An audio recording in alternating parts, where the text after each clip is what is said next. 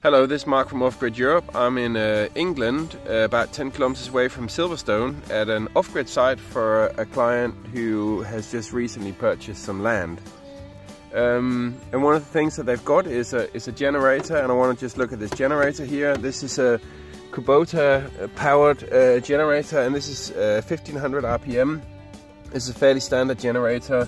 You can see things like the voltage, the AC voltage, the current, the frequency. There's old school gauges here.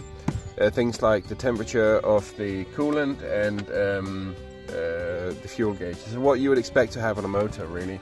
You've got the electrical protection, and what's important here is the system has got electric start and also remote start. So the Sunny Island is able to close the relay, and that can turn on this generator, so the system can be automated.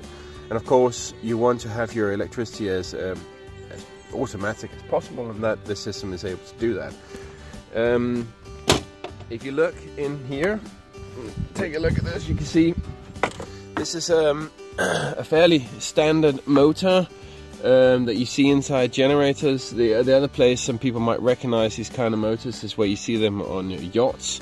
A 30-foot yacht probably have a motor like this. This is, cast iron, diesel, 1500 RPM, and these motors, they just go on and on and on. So we always recommend clients to buy a generator like this. This is your price range of something like 4,000 to 6,000. This one was bought 17. This was bought second hand with 1,700 hours on. So this thing should just have,